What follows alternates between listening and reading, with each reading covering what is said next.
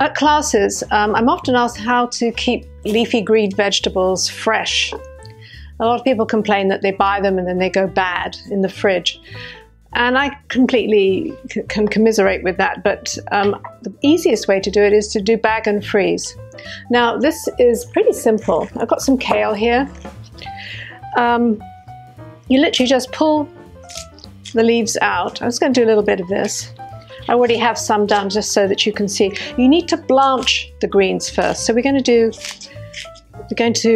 just, and blanching isn't boiling. Blanching is just introducing them to hot water, and that's kind of it, to wilt them. Okay, so now with greens, I like to do mine in a flat pan. Don't ask me why, but I just do. I'm going to put this on high. It's got a little bit, I'll just show you. It's got a tiny, tiny bit of water in there. These have already been washed. So I'm just going to put these in with a little bit of salt and bring them to the boil.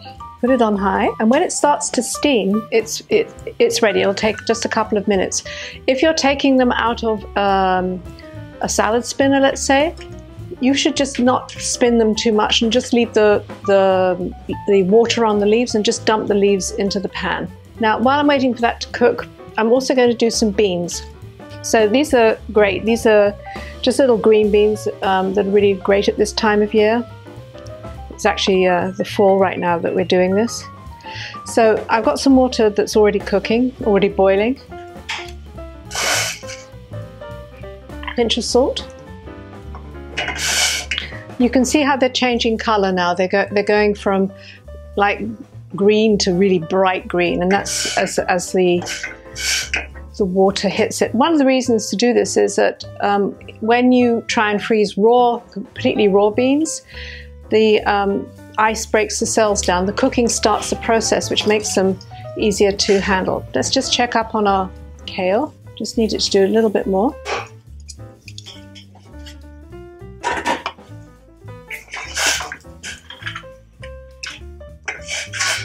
Okay, right, I'm going to get the kale out now. And I'm going to put it into a bath. This is ice water. I'm going to do exactly the same thing with the beans. It's called shocking it. And what this is going to do, this is going to stop the cooking dead. So I'm going to just, now it's completely cold, I'm going to squeeze out all the moisture, because the moisture is what's going to break it up when it's freezing, okay?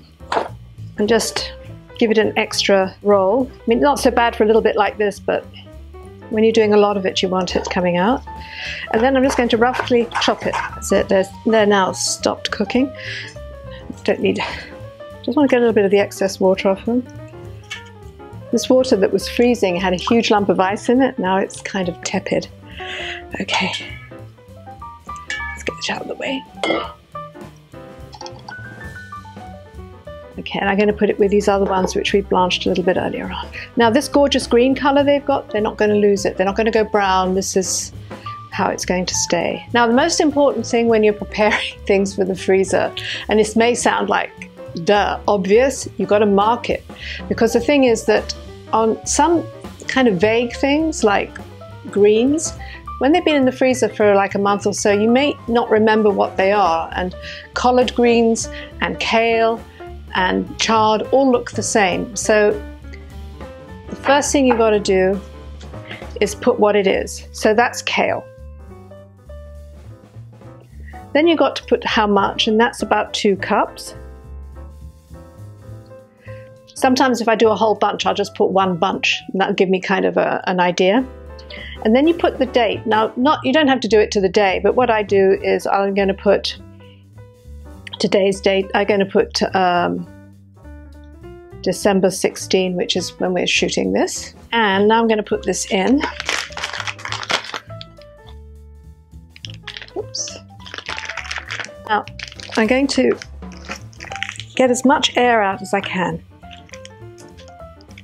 because it's the air also that creates freezer burn. And then I'm going to push it to make it as flat as I can.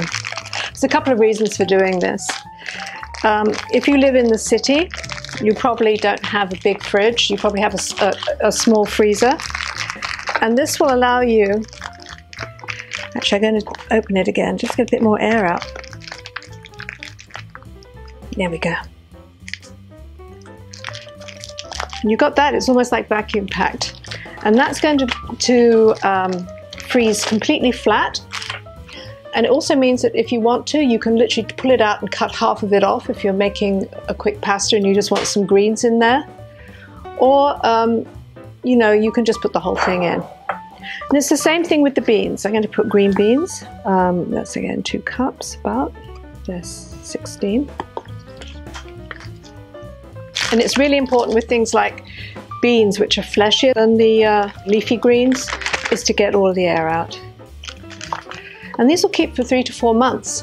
And it's kind of a good idea that if you know that if you go to the market and you see some beautiful beans or some beautiful greens and you want to make sure, and you want to buy them, but you're not sure when you're going to eat them, it's a good idea to just freeze them straight away, to do this prep. And then you'll have them from another time and you're not going to be wasting your money. So this is now pretty much vacuum tight. So we've got 2 great veggies for the freezer. For more videos, visit our website, cookforyourlife.org, or subscribe to our YouTube channel. You can also find us on Facebook, Twitter, Instagram, and Pinterest.